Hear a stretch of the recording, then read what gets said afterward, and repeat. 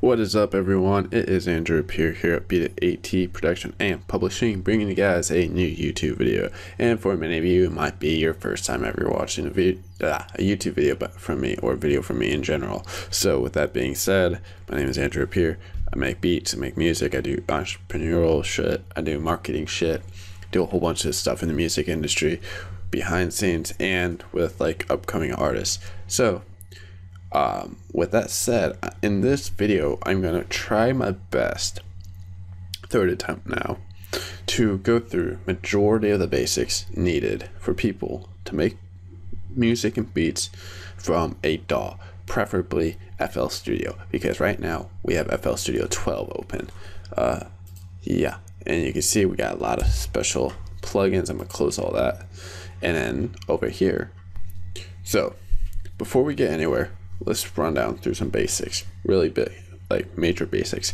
This video is really for people that are just coming about trying to figure out how to make music and make beats and don't know what to use and are on the fence about going to FL Studio and such. So with that said, over here is our mix browser area.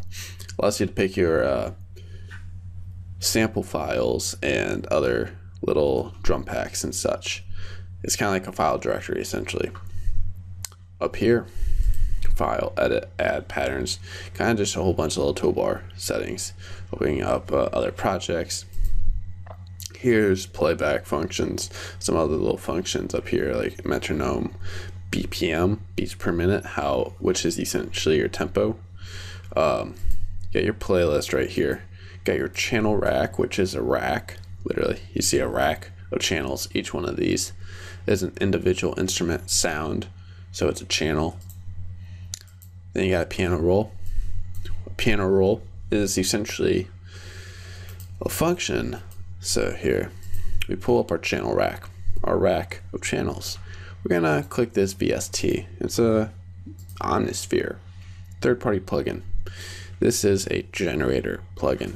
Essentially what that means is it's a synth, or something that creates sound, as opposed to an effect plugin. If it was an effect plugin, that means it would be manipulating sound. Generators is generating sound. So this is a generator, very basic knowledge. You're gonna right click it, piano roll. Oh, it's a generator, it generates sound. So we got piano roll, which is literally a roll of a piano scale. Allows you to input notes and melodies.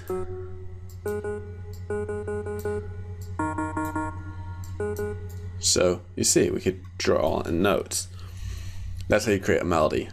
So that's some basics right there. So with all that being said, this is our channel rack. Each one of these that you see, well, audio, no, unsorted. These are all your main channels, audio tracks, or channel. And this is a rack. And these are each going into their own little mixer channel, or mixer track. Our mixer is essentially a function and feature that allows us to manipulate the fader level, the volume fader level, as well as put on plug-in effects as opposed to plug-in generators. So a reverb would be a plug-in effect, VST effect. Omnisphere, Nexus, all those pianos, synths would be plug-in generators. Hopefully some of this information is making sense to some people. I'm trying to go through this fast so you guys understand it fast and you guys can rewatch it and kind of just go through, maybe take notes if you're that type of dude. I mean, I'm that type of dude. I take notes on everything. I keep tabs on everything. Not literally, but I mean, I try to make sure I learn the material as fast as I can. With that being said, here's our mixer channel, and I have you right here. It's going to tell you each mixer track where it's at. So this one is telling us it's at 25. That's this one right here. This one's telling us it's at 15. That's this one right here. This one's telling us it's 4. There's 4. Then over here it tells us each individual effect on that track. So that's just some basics about the mixer. I'm not gonna teach so much functionality because we can be here for hours and I'm teaching that. I want to cover the knowledge, and then after this video you guys start watching some beat tutorials, type beat tutorials or other videos. Then you get like, oh, I kind of know what he's doing. He's opening up the channel rack, adding in a plugin generator, creating a melody in that channel rack, and then he's gonna create maybe even a whole pattern in the channel rack. Because essentially I can put in something right here, I can put something in right here, I can put something in right here. Then I can scroll down and put in something different. I can have it separate, or I can put them all into one, like one big channel rack. You know what I mean? So I can like do like this shit, but like have the melodies, no matter. It's just gonna be playing everything in one channel rack, the rack of channels. So I mean, it's pretty basic stuff once you start seeing it and someone explains it to you. Then you start practicing it, then you start doing it. So here would be like your toolkit. Here would be kind of like a sample. Then here's your canvas, and here's like final tweaks and like doing the final procedures. Kind of, you'll be kind of like doing the tweaks, getting the sound right, maybe manipulating sound.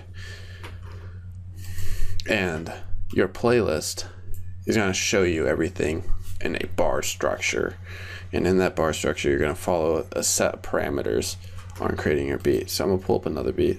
I'm going to play this beat though, so you guys kind of hear the quality that you can achieve in FL Studio. I mean, this is a decent size, decent beat.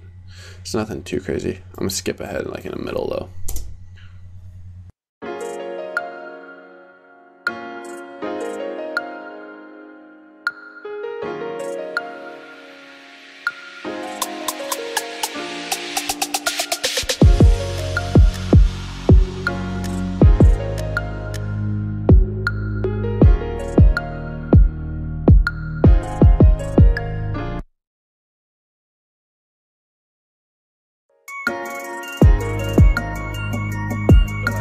Here I could essentially mute different channel racks and get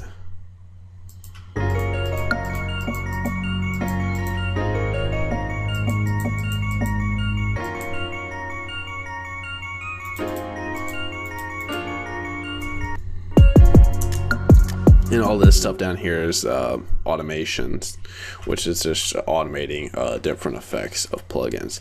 So that's, I'm gonna pull up another project, a project where you guys can see the structure, where I actually I believed let's see.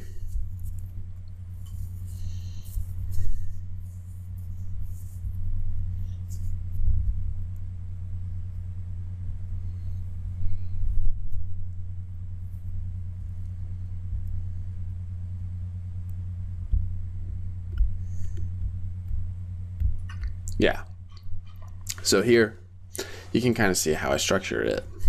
Here's kind of like an intro, goes into a verse, chorus, a bridge, then a verse, then a chorus, then an outro. I just put in these tabs because it's really easy to know what everything is. I'm gonna go ahead and play right here the transition from the intro into the verse, and I'll play part of the verse as well. And here's the mixer as well. It's a very similar setup as before. So let's go ahead. I'm gonna hide this browser. We don't really need the browser. I'm gonna keep the mixer to the side. Play.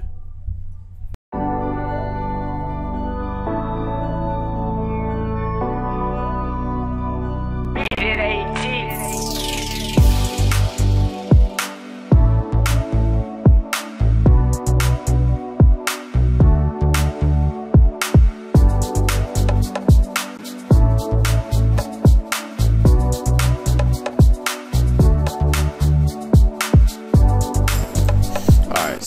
Because of the screen recorder and a whole bunch of programs running on my computer, it's kind of lagging and causing this little delay and distortion, which is normally not there.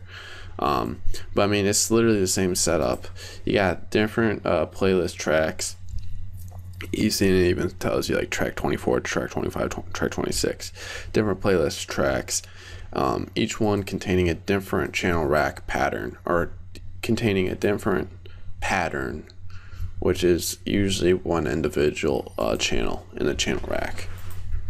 So I mean, essentially, yeah, that's really a lot of the fundamentals. I know that's not the finality fundamentals, but this should give you like a brief understanding of layout and setup, beat organization, and beat setup on FL Studio.